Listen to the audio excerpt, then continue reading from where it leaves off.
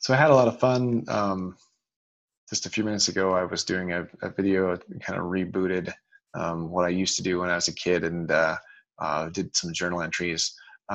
It was easy enough to do that I kind of want to do something that's a little bit more public that I can share, which is kind of fun. Um, Last several years, I've been mm, gathering a bunch of pictures. So I don't know if Google even keeps count anymore, but I seriously have like 43,000 pictures um, from back like forever ago. So in 1997, 98, it must have been 98. So I graduated in 98. Um, I caught on to the tradition that people got graduation presents, and my mom said, "Well, what do you want for graduation?" And I said, "I want a digital camera." And she says, "Okay, well, that's cool. How much is it?" And I said, "Well, it's $700." And she kind of choked on it. She's like, "Oh," So she says, "Well, I'll tell you what. If you can pay half, we'll pay half, and we'll get you a digital camera." And it was pretty cool. So I was the first person in my neighborhood by far to have a digital camera, and it was a Mavica, like 049 or something like that. And you put 3.5 floppies in it, and you take a picture. It goes, and then it would finally put your picture in there, and that was kind of cool. So I actually took it up a hike to Table Rock, and I had taken pictures before that and stuff like that, but digital pictures, I mean, that computers is kind of my thing, and it was kind of fun. So anyway, I did have these digital pictures of Table Rock, so everybody else was bringing their packs and stuff like that. And I brought, and I don't even know if it's up here. I actually don't think I uploaded it yet. So I do have them. They're on a different computer. I didn't bring my personal computer with me to work today. I'm in Boise, and I should have gone to bed and had like this epiphany that I just couldn't let go. And I had so much fun that here I am, still awake, doing this, probably bugging my neighbors because I'm talking. And they're probably come pounding on the door, like, "What are you doing?" Anyway, so like I said, for the last little while, I've been doing pictures, and then I don't know if you can see, but like over the course of time, the volume of pictures become more and more and more and more and more and more and more, and the pictures become like higher resolution. And then, by the way, these are all the pictures that like I on like a quarterly basis or once every couple months, I like unload my camera and I unload the iPad and I unload all the phones and I go through them one by one. And I'm like, yeah, I want that one. No, I don't want that one. Yeah, I want that one. No, I don't want that one. I have to be pretty fast these days because there's like 1,200 pictures. It might take upwards of an hour or something to pick them out and then upload them and stuff like that. But so I got to the point where I was like, you know what? I really want these pictures to be worthwhile. Let's put a story behind them. Let's put them in a book. And so I've been doing that. So I'm just trying this off the cuff because it was kind of so fun. So sorry if this is boring. I've already rambled for the first like 5 minutes of this, but what I'm going to try to do is to talk about our vacation this year, which was to Vernal.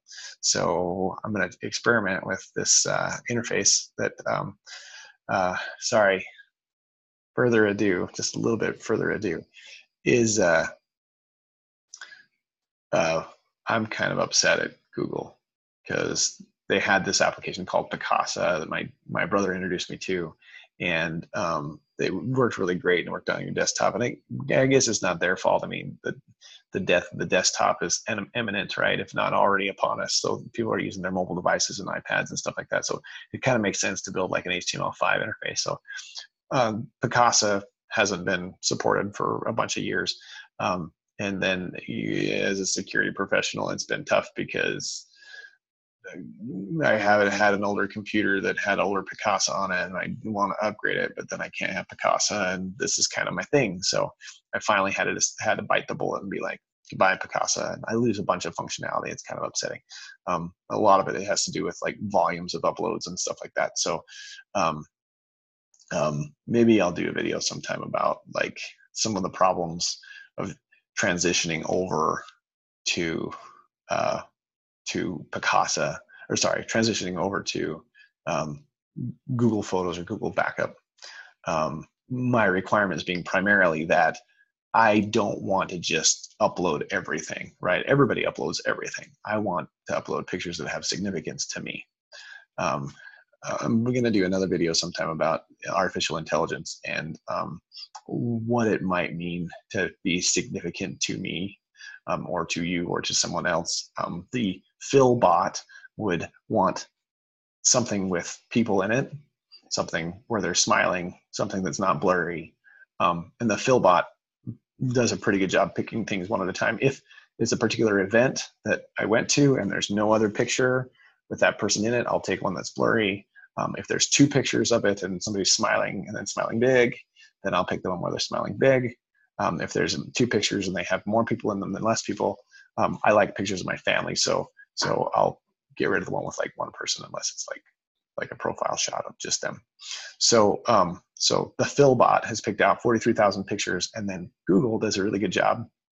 And I love that it processes these. There's some problems again with the interface, but for example, this is not their fault, but my son is named Logan, which is also a location. So trying to differentiate between Logan the person and Logan the place would be important to somebody like me.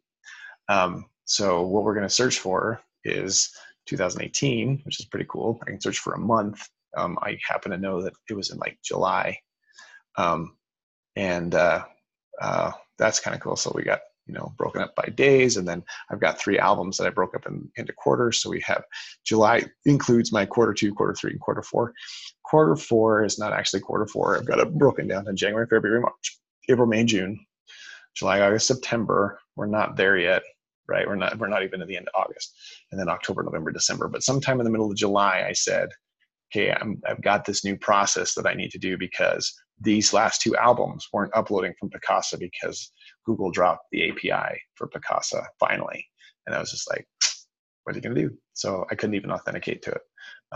Probably because that application probably had passwords in it that had access to my photos and stuff that was just inappropriate. And so, yay, Google, boo me. But so this other album is a couple months ahead, but it is the most recent favorites that I picked. So another thing you can do is you can actually just say, vacation, and there's some heuristics that's like, okay, where did I go on vacation? What does a vacation look like, right? Not as specific. I mean, it's going to pull up pictures of Montana because every day looks like a vacation in Montana, right? Lucky me. But then, so I go 2018, and I wish I remember. So I remember that we took Anna home on July, just after the 4th of July. So, so basically it's June. We're gonna say. So I remember Grafford's birthday. We were on vacation. Let's go back a couple of days. So, like June 15th. I know that it covers it more than appropriately. So 2018 through July 6, 2018. And it pulls up all these. Cool, huh? Okay, so now you get the fun part, and I'm gonna pause the video, stop the video, and then I'm gonna show you our vacation. Thanks.